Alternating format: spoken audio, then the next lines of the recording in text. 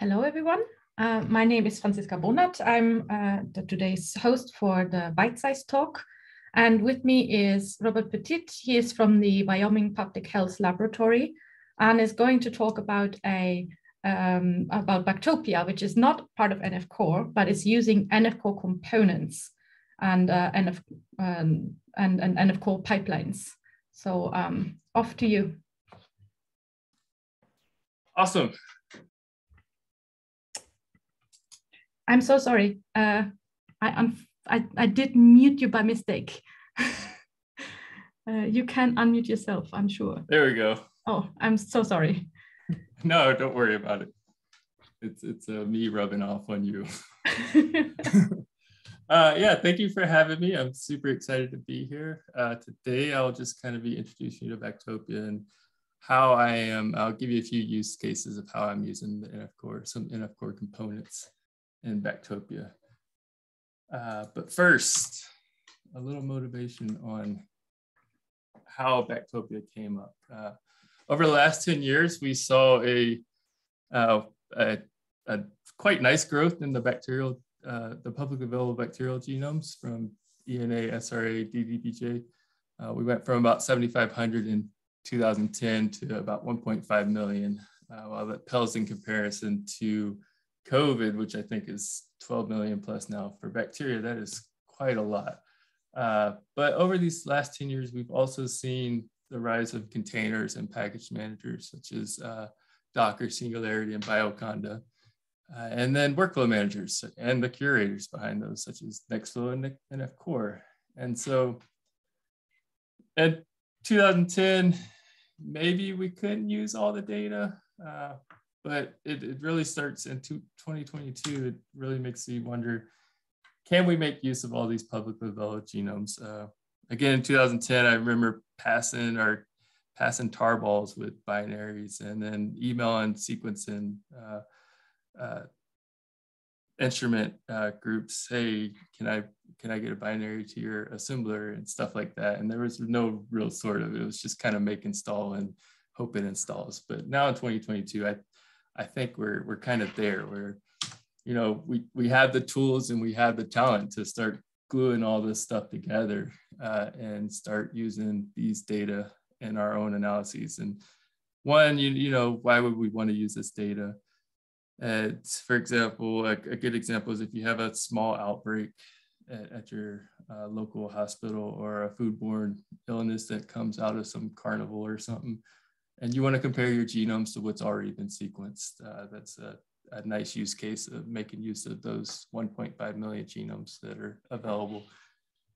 And so to address this, Tim Reed, who's at Emory University and was my master's mentor and PhD mentor, him and I developed Bactopia, which is a Nextflow DSL2 pipeline for the complete analysis of bacterial genomes.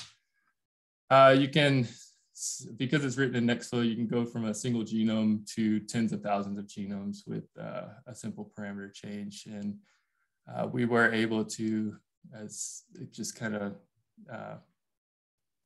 not necessarily proof of concept because we wanted to, and we were able to use Bactopia to process 67,000 genomes in just 5 days using AWS. And a lot of that was, you know, kind of being able to prototype on a laptop or something and then switch to our AWS profile and boom, we're off and going. And that's kind of kudos to Nextflow for most of that. Bactopia, we try to include as many NF Core practices as we can to ensure things like reproducibility and audit logs and all that. And again, because it's Nextflow, it's extremely portable and you can go laptop, HPC at your university or something between all the cloud platforms within just a few parameter changes. A few highlights about Bactopia. It supports Illumina and nanopore reads. These can be from your local machine or from publicly available databases such as SRA or ENA. It includes more than 140 bioinformatic tools. There are 45 Bactopia tools, which are completely separate workflows, which I'll get into shortly. It's been extensively tested with more than 100 tests tested and more than 10,000 output files. it's easily installed through Bioconda, Docker, or Singularity. And it's been, I think it's, I've gone through great efforts to make sure it's well documented. Some design principles behind Bactopia. One, Bactopia requires all tools that are included in it to be available from Bioconda. One of the main reasons is because it's 2022. People shouldn't be, they shouldn't have to figure out how to install a tool now. They should be able to either use a container or some sort of conda. It should be an easy, simple process. And because Bioconda has the downstream containerization, so every recipe gets a Docker container through biocontainers and a Singularity image through Galaxy project. So we kind of have all those tools necessary to kind of start using these immediately. I also require all modules in Bactopia tools also be available from NF Core modules. And if it's not there, we add it.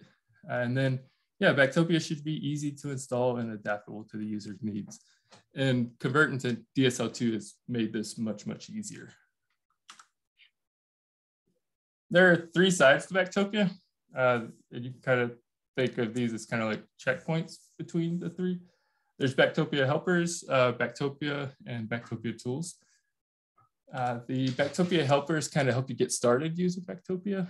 These are kind of your pre-analysis steps, or some commands to kind of post-analysis get information.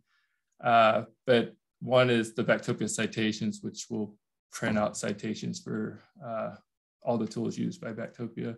The Bactopia datasets command allows you to go and download publicly available datasets that can supplement your analysis. And these include things like refseq and GenBank sketches, as well as pubmst schemas, and many more. The Bactopia download command will pre-build Conda environments for you, pull Docker containers, or download Singularity images as a pre-step, so that way you're not doing that while you're starting the process in nextflow. The Bactopia prepare will create a file name similar to the sample sheet that you see in many of the NF Core pipelines. This allows you to really process as many genomes as you want. And the Bactopia search, one of my favorite, it takes a query, queries ENA's API, then returns a list of experiment accessions that you can then feed to Bactopia to download and start processing. The main Bactopia pipeline includes all the standard steps in a bacterial genome analysis. Gather samples, QC the reads, assemble genomes. You can sketch your genomes and then query it against refseq, GenBank, call SNPs, all the standard things that you would expect in a bacterial genomics pipeline. It allows Illumina nanopore reads, SRA accessions, NCBI accessions, or local assemblies if for some reason that's all you have. There are also some kind of jump off where basically the genome will start, the sample will stop being processed if there's things such as poor quality, something that's going to likely cause downstream failure. Bactopia will do its best to catch those, so that way it doesn't stop the whole pipeline. And then once everything's processed, you get it in this nice standard directory structure. And it's this directory structure that Bactopia tools take advantage of. And so Bactopia tools are essentially more workflows for more science. By looking at that standard directory structure, you can run a Bactopia tool, which can include a single tool like Collaborate or TV Profiler, and then it'll go and find the files that it needs and run everything for you. And then you can connect multiple modules together for something like a pangenome type analysis where you're running Pirate and creating a core genome phylogeny. And the Bactopia tools, because of the directory structure, will find all those files that you need. And there are currently more than 45 different Bactopia tools. And because it, again, DSL2, I've been able to kind of framework this and make it a kind of a streamlined process. So yeah, and just a few steps, you can go from raw data to investigative results. Sequence your genomes, install Bactopia, through Conda, Docker, Singularity. If you want to include public data, you can use bactopia search. If you want to include publicly available data sets, which I always recommend just to supplement your analysis, the bactopia datasets command. And then you can create file names to process thousands of genomes if you want to, using bactopia prepare. And then, yeah, you use the bactopia command to process all your samples independently, and then further analyze these with bactopia tools. And by the end of it, you just have a bunch of output files that you get to sift through and figure out, can we answer our question that we hopefully asked before sequencing these genomes? But most of this has been made easier and more achievable in Bactopia by adopting NF-core components.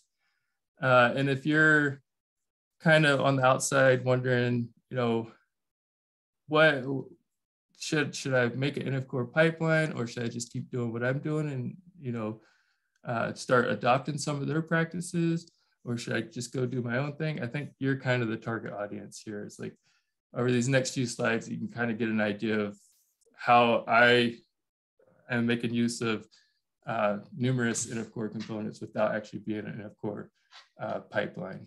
And honestly, I don't think it's so much about the NF-core practices and components and more so about the people behind NF-core. You jump on the Slack group and you got a question, and there's many people that are willing to help out, and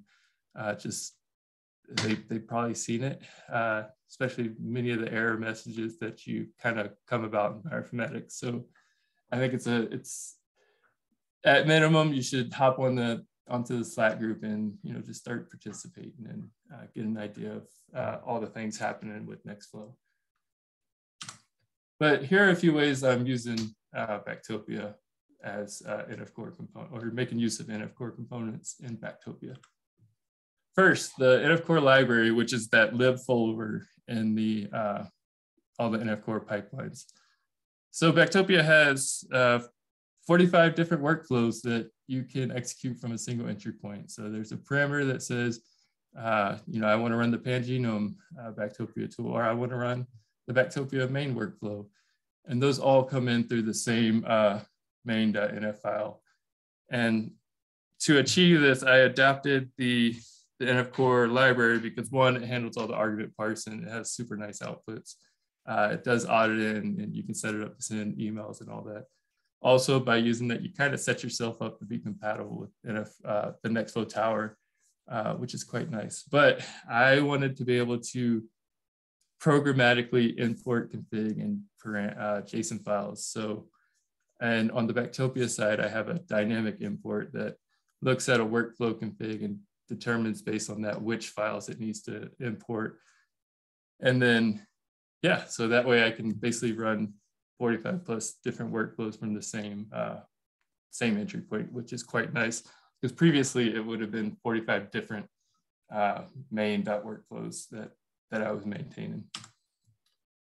NF-core modules in Bactopia. When I converted DSL2, it was suggested to me that, hey, you should consider making use of NF-core modules. And I had previously participated in some of the hackathons and was quite fond of NF-core modules. And so, yeah, it was super easy to say, okay, if I'm going to include it as a Bactopia tool, it should also be on NF-core modules. And on the Bactopia side, I do some slight modifications. And these slides will be available later, but there's links to kind of compare the two. There's many links in these slides. And so some of those modifications are mostly just adapting to use pre-built Conda environments and just kind of the way I import and export and files. I've also adopted a similar PyTest framework for Bactopia that is implemented in NF-core modules. So this allows me to test every step in Bactopia and Bactopia tools.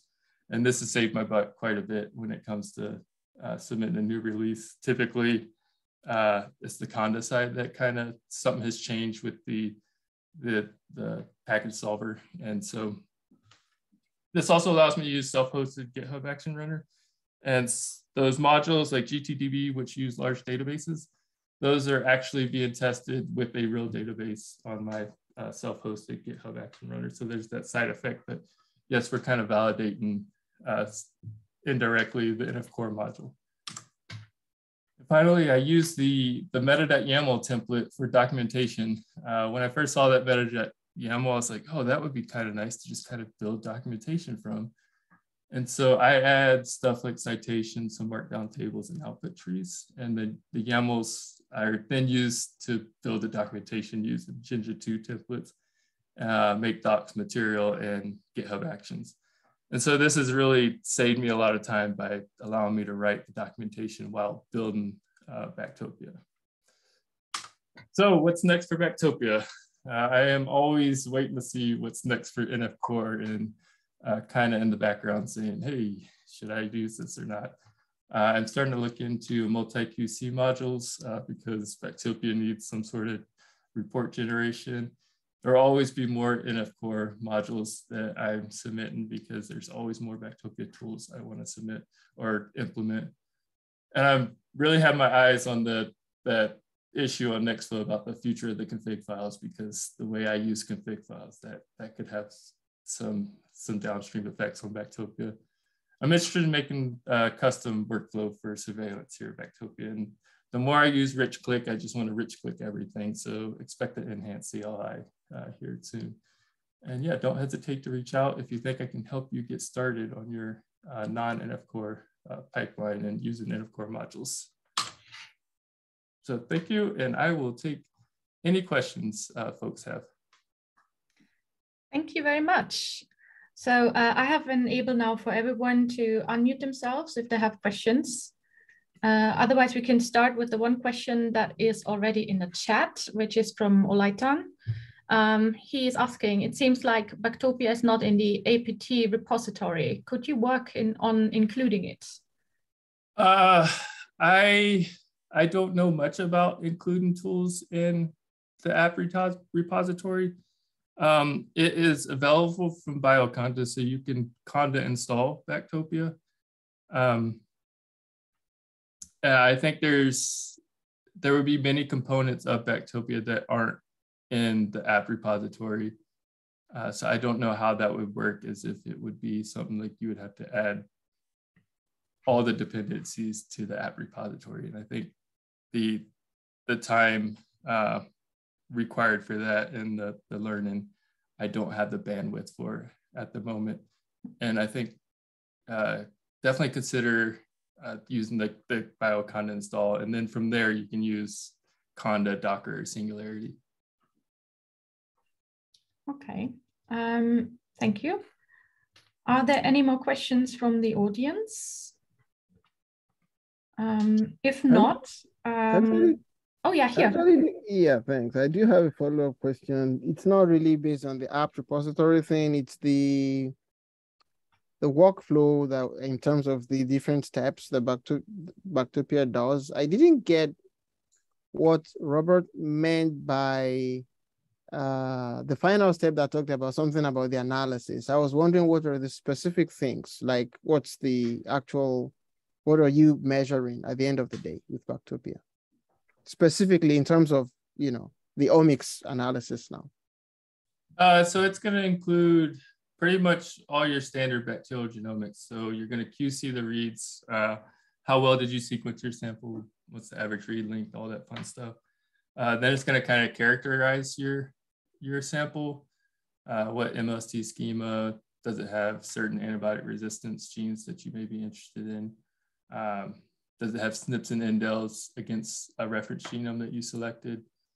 How does it compare to publicly available genomes? Does it look like, is it what you expected to sequence? So if you thought you sequenced Staph aureus and it, you know, it kind of came up as looking more like Enterococcus, like that's something that, those are the type of analysis results. And on the Bactopia documentation, there's kind of an overview of the workflow at each step, what's happening, and then output overviews on all the output files that you get for both Bactopia and all the Bactopia tools. And those output give you a description of what's in the each of the files. Okay, thanks. So my final question is, I saw you integrated this with Illumina reads and I believe Nanopore reads. So what happened to PacBio? Honestly, I just don't, I haven't been exposed to PacBio data much. And in my, so far in my analyses and my studies, I think if I start using PacBio, then PacBio data will come in. Otherwise, I think I would need support from the community to kind of add that type of, just because I don't have the opportunity to use it on a daily basis like I do Illumina Nanopore. So yeah, I would need someone else to kind of help out there. Cool, thanks, great job. Thank you. Thank you. Yep. Thank you very much. Are there any other questions? I don't see anything pop up, so I would like to thank you again, Robert. Everyone else, there's always the chance to ask more questions if they come later at the bytesize channel on Slack. I guess you can also contact Robert directly. And this video will also be uploaded to YouTube. And I would like to thank, apart from Robert, of course, the John Zuckerberg Initiative, who is funding these talks. And thank you, everyone, for joining in.